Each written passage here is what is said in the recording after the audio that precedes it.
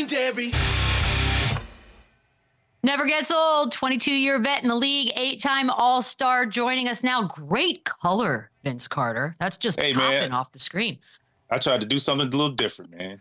I know we're all boring with our black shirt, whatever. Hey, and that's hard to wear a black shirt. What's crazy? I know we're the worst. Look, okay, we started the show, rightfully so, with Dame Lillard's game-winning shot. It was his 4th all-time from 3, and only one player has more buzzer-beating threes in his career. Who was that? Slow down. Dame got to slow down a little bit. Dame got to slow down a little bit. Shoot to 2, man. Nope. Are you nervous? Are you nervous he's coming for you? Nah, I mean, records are made to be broken. I know at some point it's going to happen, and that's what Dame does. I mean, he has the ability to shoot the 3-point shot from the line to half court and anywhere in between. I remember this one. One of my favorites. That I told Coach I was going for the 3 for the win. He was like, all right, cool.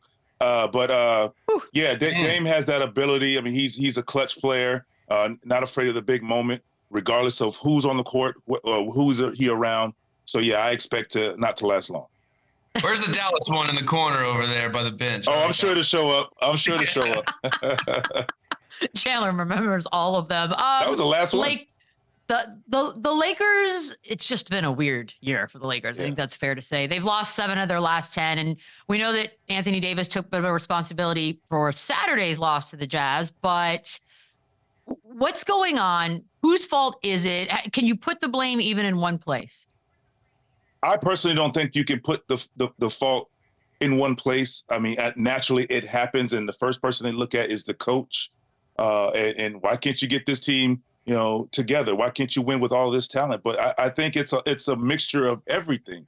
And we saw last year, we're in this same situation where they were losing. They look at the coach, and then all of a sudden, just like I say, well, it's now the GM's responsibility to fix this problem. You have to fix this problem. You see that it's not working in the locker room. You see guys, whatever. You give them their chance, and now it's time to kind of put it together to make your run, because February, if not, I'm used to February being halfway, but All-Star break is coming around the corner. And then once All-Star break gets here, it's all about getting in position. So I think they need to kind of figure out what they want to do now, move some pieces. I know we're hearing whispers of different guys that they want, but I think it's a mixture of everything. Confidence. Obviously, we're hearing LeBron being disgruntled, but you're going to have to figure this out. All the masterminds behind moving people are going to have to sit down and figure it out immediately, in my opinion. It's crazy because the in-season tournament was literally 20 minutes ago, it feels like. But the season ended today. They're not even in the play-in, Vince. It's weird to imagine a world, especially now, where LeBron doesn't make it further into any kind of a postseason. Can you see it? I'm gonna say why. I think, in my opinion, I think it's a sample size. So it's like once the playoffs get here, your focus changes. You know what you have to do when the season. You're talking about a longer season. Guys. LeBron probably needed to rest or minutes. Well, he was playing more minutes to make sure that they won once they got themselves in position. And right now, it's just guys aren't playing well. Everybody's disgruntled. You're looking here. Whatever the situation may be. And of course, you're hearing the outside noise, which in reality, we know well for sure. Lou, you've been around, well, both of y'all. When I got in the game, the outside noise was just people talking, not social media and all that stuff. And you can turn the TV off. It's hard to turn it all off, and particularly in LA.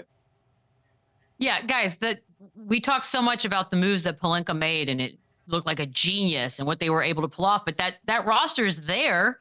So are we thinking that the front office is letting LeBron down by not doing more? Is what they did not enough, Chandler? Like what is happening and what needs to happen? Well, I think the turnaround that they had last year is kind of why some people are giving them some grace, right? Because you hear all these rumors that D'Angelo Russell, Rui, they were waiting for that date to come where those guys are available. I think they're going to still make those moves. They're waiting on Gabe Vincent to get healthy, to put him back in the starting lineup.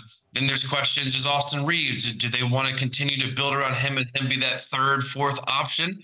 Or do they include him in a play and kind of take that risk and go and get a Zach LaVine or a DeMar DeRozan, someone like this? So I think Pelinka did such a good job turning their season around.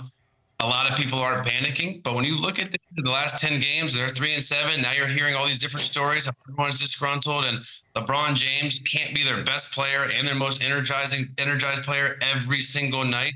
the frustration is mounting up. So I fully look for them to make a move, but a lot of times a player in a locker room, it's obnoxious just hearing every day you're going to get traded. This guy's going to do it. So D'Lo has got to try and stay focused. We see him skipping media. So now he's clearly pissed off. So I feel like sometimes just the best play is just to make a move, pull the Band-Aid off, and then you have your team moving forward to build with and to try and compete with. But right now there's two up in the air for them to succeed. Lou, are you agreeing with that? I feel like you're shaking your head. I've played. Yeah, because I've played for the Lakers. It's a completely different environment, completely different level of expectation when you're in that purple and gold. Look, this is the Los Angeles Lakers. This is America's team when it comes to basketball. They have a standard of championships. They don't care about division titles, even though they hung up the in-season tournament banner. That was kind of funny considering it was the Lakers. But this team has such a level of excellency that they expect. They're going to make moves. You know, some of these guys that they championed early on in the season and early on in their careers, and they were going to be this and that, it's not working out. They're going to make some moves, and they're going to put LeBron James and Anthony Davis in a position to be championship contenders and championship ready coming out of that break. Hey, I want to say one thing real quick. Chandler, you talked about how they're here, D'Angelo Russell in particular, hearing about the rumors all the time, but that's our game. You know, we can. I mean, if you think about that, for us, all the years that we've played, we've always, I can say I've always heard my name in trading block, and I'm sure you guys have done the same. But at some point, you got to block that out and play what is on the front of your jersey until further notice, and that's 100%. How you get past that. You know, I mean, like I say, I know every day you pick up a phone and you can see it, you can hear it on the news, and you hear the whisper. But like at some point, you have to have that discipline. Like, all right, cool, whatever's going to happen is going to happen. Let me make sure I'm playing the best basketball I can play, whether I'm on this team or I get moved, because when you go somewhere else, you want to be in rhythm and in a groove for your new team as well. So I just think you got to be able to figure out, you have to be able to block the noise out. And it's going to be it's a part of the circle around you. And I don't know any of these guys who are frustrated with that, their circle, but I'm like, let's not talk about that. You know what? Build me up. And sometimes you got to self-motivate yourself as well, but build me up, man, and help me get past this and get out of this funk. I feel like you're talking to the Dallas. And listen, not only that, VC, I was with D'Angelo Russell his rookie year. This has been a narrative surrounding his name since the beginning of time in his NBA career. So at this point, if I'm here, I'm taking that chip on my shoulder and I'm going out there and I'm playing the best basketball that I can possibly play, and give me an opportunity to kind of clean up my name and say, hey, listen, y'all got me messed up. I'm a valuable piece on this team, and I can help this team get from point A to point B. You know, so if I'm him, I'm taking that in stride and I'm using that as motivation. I'm just playing better basketball. It is crazy because there's certain guys like Buddy Hield has been on the trading block his entire career, right? You know what I mean? So it is, you hear it's part of the business all the time, but when it comes to you can see certain guys, they get salty and they don't take that. But as long as you have the understanding, like you're saying, Vince, and you're playing basketball at the end of the day, right? Like, so you have to stay ready, you have to stay motivated, and you have to block out all that stuff. Even though nowadays with social media, everyone has a voice, everyone has an opinion, it's tough, and these guys get frustrated. I want to make moves, but I don't want there to be any rules in place. Vince, we're going to start with you. Nobody's untouchable on this Lakers team. What are you going to do?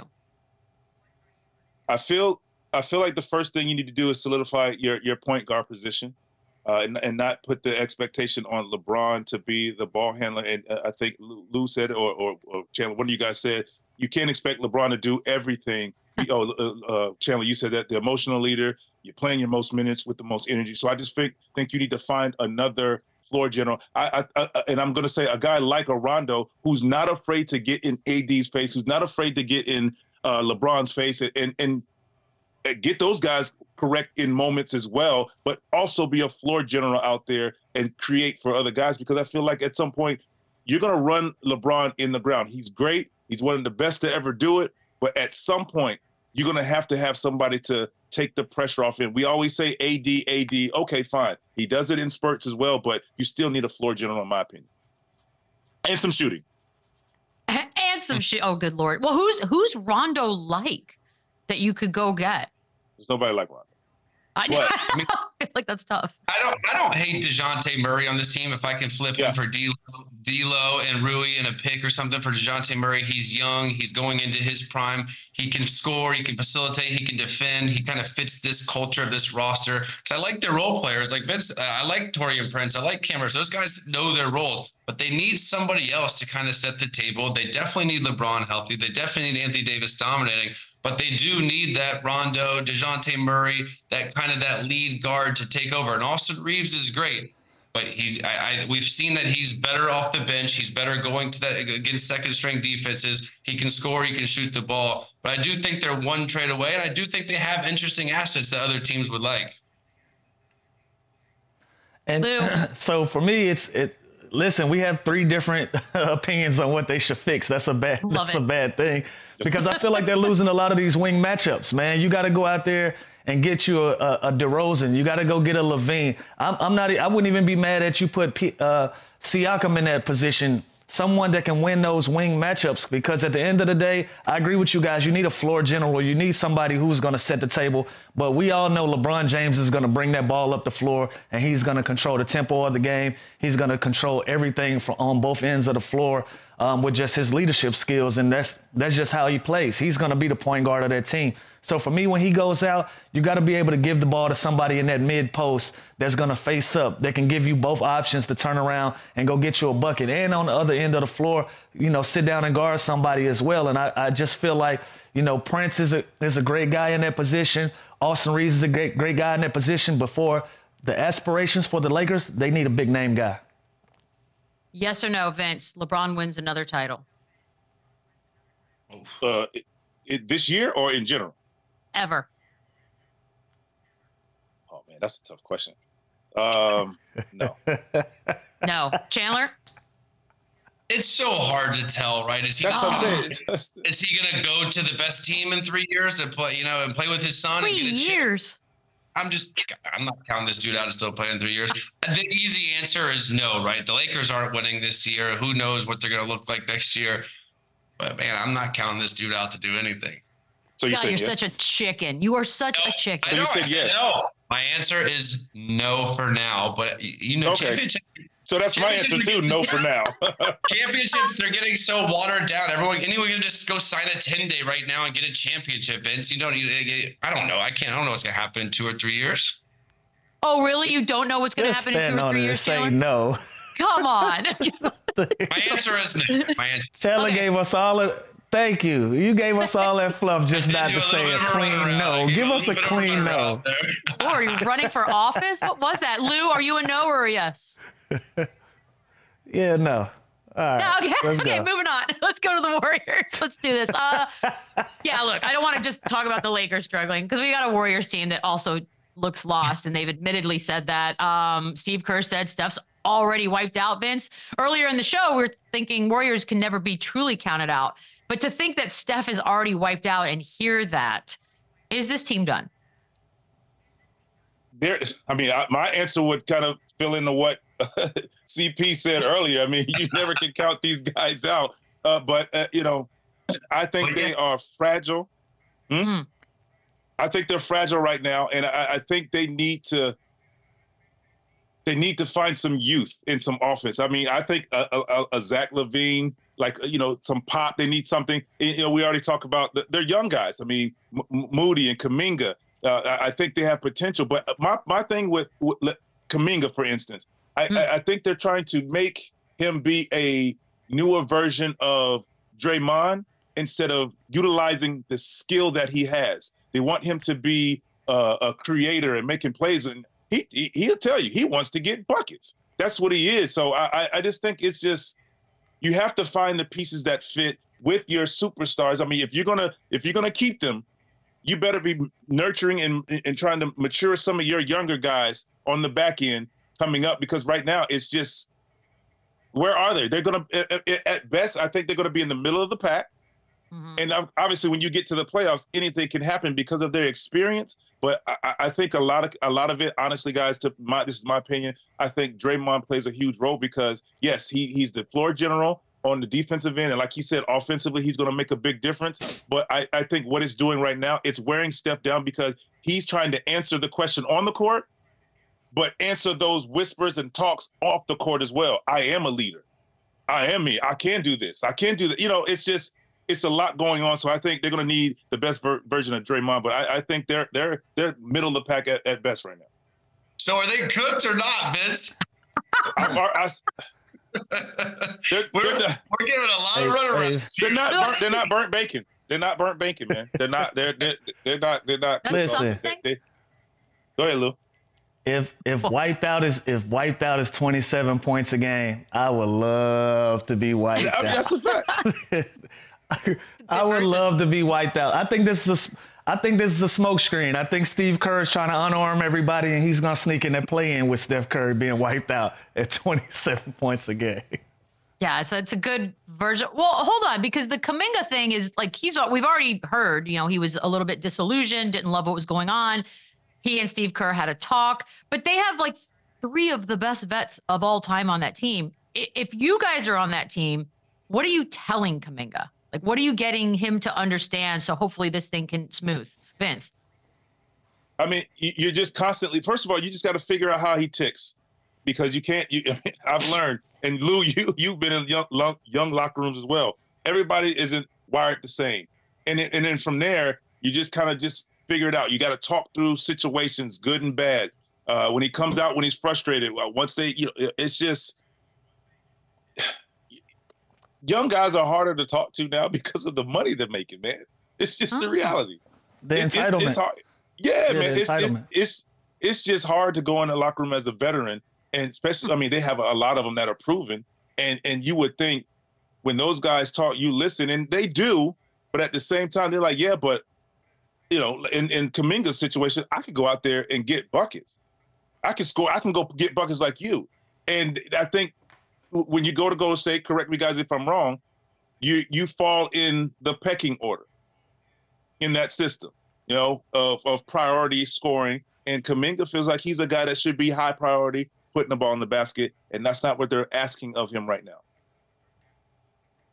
And you know what? Yeah. Have we even confirmed that Kuminga said that? I see that it said reports came out that he's lost faith in Steve Kerr, but he's getting an opportunity to play. He's getting an opportunity to go out on the floor each and every night, play big minutes since Draymond has been out, and he's produced. He's played well, and I think that carries over. So I don't even know if we confirmed that he even said something like this or even have those sentiments. Sometimes you get these reports and you get people that say that they have a unknown source and all of those things. But from the vantage point that I have, it looks like he's had an opportunity to play and he's taking advantage of the situation. I mean, look, the way it was told in the news and the media was actually a beautiful narrative, because he was not happy, had a talk with Steve Kerr, and then came out and had a great game. So, whoever, if it's real, if it's not real, if it's planted, it did what it was supposed to do. This is a Warriors team. It's interesting you say pecking order, because if you don't fall in, we've seen what happens as well. You get shipped out. So 3-7 over their last 10, 12th place. Chandler, do you make moves? I mean, it's hard to even ask that about this Warriors team, but here we are. Yeah, I don't know what moves that they can make. I think right now, everybody is on the table unless your name is Steph Curry. He's the only one that's consistently played an elite level this year. Draymond's obviously been in and out of the lineup for other issues. Klay Thompson's had an up and down year. Andrew Wiggins, I don't know what's going on with him, but when they made that championship run a couple years ago, he was arguably their best player, their second best player for sure. So I think that they put a lot of pressure on this young core that they have, right? Kuminga, Moody, Podziemski, and I don't think that any of those guys are ready for that next step and to become the face of a franchise. And I think that's scary for the organization when you see your guys, Klay, Draymond, Steph, getting older, and they don't really have those replacements in place yet. So you see Kuminga, he's unhappy. He goes and plays a career high in minutes and great. But I don't think he produced as much as they expected. I don't think he's developed as quick as they've wanted. And they're kind of stuck in this no man's land where they're trying to maximize this time that Steph Curry is playing at this level. And they haven't. And it's frustrating. And I'm sure they're looking. And Mike Dunleavy, he took over a tough job, man. Bob Myers got out of this at the perfect timing, and I don't know what there is to do, because there is young assets that other teams could use. Are they going to pay Klay Thompson? Are they going to trade Draymond Green? So there's so many unanswered questions that this team can do. But I think for this season, you just try and rally, you try and find a way to sneak into that play-in, because then anything can happen if you're fully healthy. And I think it starts tonight with getting Draymond Green back. And I think this falls into in the line of what Lou was talking about the expectation of the organization. This is the Golden State Warriors. When you come in as a young rookie, you have to learn and follow what's going on, follow the process, and pick it up as quickly as possible. If not, there's time to move on. Like you said, they're trying to utilize the window they have with obviously Draymond, Clay, and Steph, and some of the other guys who've been there. But if you can't, it's like, oh my goodness, they're going to move on. Anywhere else, any other organization, maybe not the Lakers, but any other organization, they'll have patience with the young talent of Kuminga, because he is a talent. This guy is going to be something in this league. I think Moody is going to be something in this league, but unfortunately, it's where he is. You know what I'm saying? We all look at those two young guys and be like, nah, they're going to be something. It's just not there. You have to fall in line, which is tough for these young guys. And you said it. It's just, what these guys, it's just they feel like they should be this regardless of who they're playing with. And it's not going to work there. And that's the problem. They see Clay struggling. They see Draymond struggling. They're like, damn, I can do that. Like, why aren't my minutes going up? And they're, or like Wiggins. Yeah, exactly. So they're thinking that their role should be bigger, and they're just, they don't understand, like you talked about, the pecking order and the respect and putting these vets ahead of them. They think they can be doing so much more right now than they're given the opportunity. Man, this flying by. Time's flying by. VC, a pleasure as always. We will talk soon, and we're taking a quick break here. Run it back. We'll be back. Run it up, run it back, run it up, run it back, yeah.